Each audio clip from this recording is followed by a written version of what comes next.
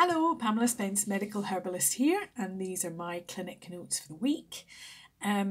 We've been thinking lots about resilience this week and how we build resilience into our lives.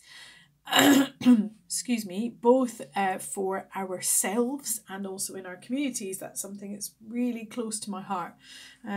Years ago, before my husband and I took over our clinic and moved to the town we're in now, we stayed in a little village where a group of us got together who were enthused by Transition Towns by Rob Hopkins. If you haven't read the book, or the Transition Handbook it's called, which is about building resilience into local communities, getting back to nature, making sure that we're not sort of, one snowstorm away from being cut off with fuel, or, with the big changes coming up soon in the UK, maybe one Brexit away from paying more for our food, that building resilience in our communities become really important. And I was thinking about that and talking with patients about that. We've all had to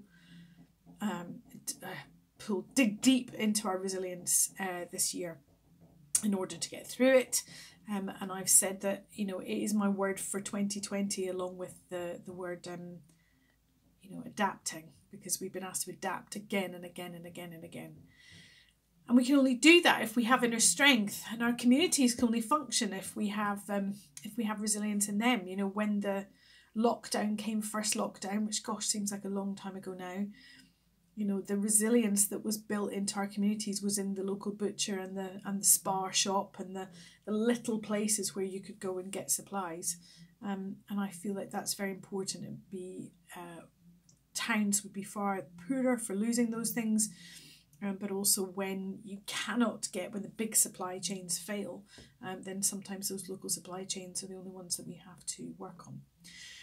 So for me, what that means is looking to build resilience in myself, in my family, in terms of our physical capabilities. So that means eating with the seasons, which I talk about every season. If you look back in these films, you'll see in my clinic notes, you will see that we check in at the change of a season, that we should be changing what we're eating. We're now going into the winter. In my online community, we're having our monthly lesson this evening, the community for busy women who do too much and don't know how to stop.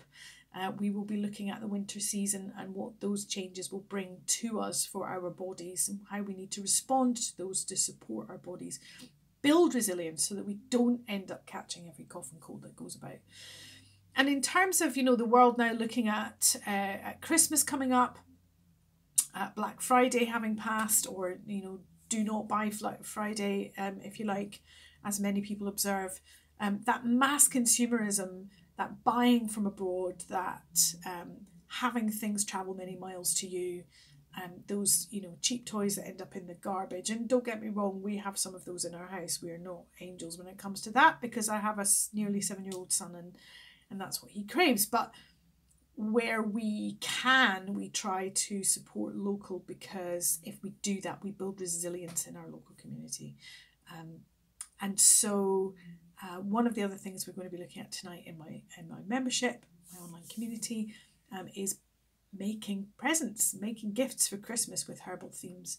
And I do think that it's something that has gained in popularity. So people are really touched when you have spent time to hand make them things instead of just click it on the internet and have it delivered.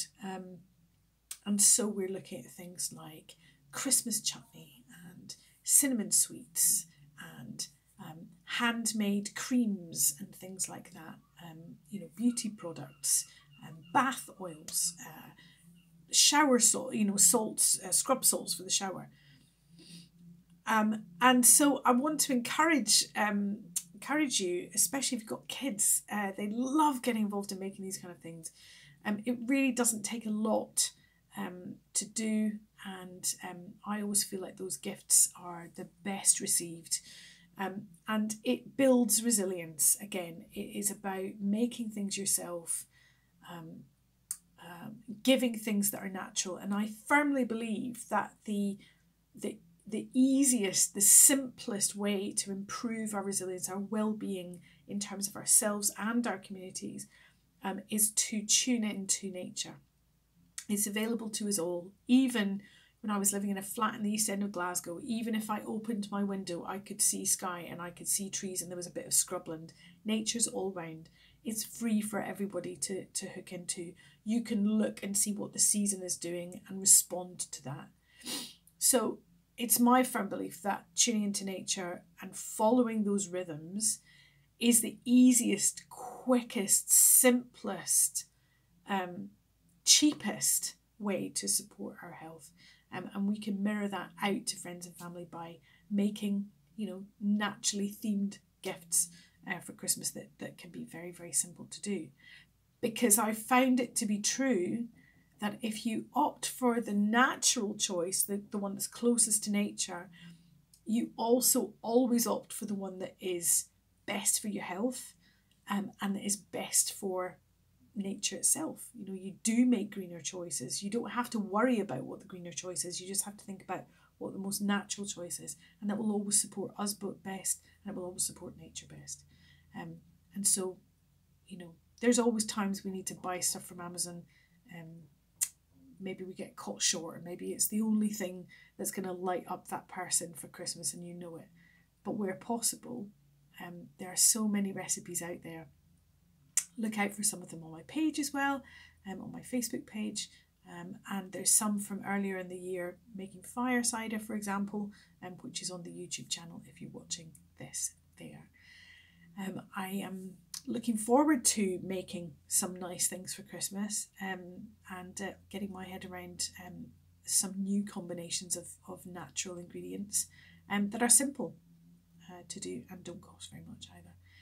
And buying things from my local shops when I can to help build resilience there, and reducing my stress levels around Christmas. So that, of course, builds resilience in me as well. I hope that's maybe given you a few ideas and new ways to look at things. And as always, I'm always happy to hear from people about new recipes that they've discovered and ways they've discovered of doing things. And I'm very happy to share mine. But meanwhile, take care.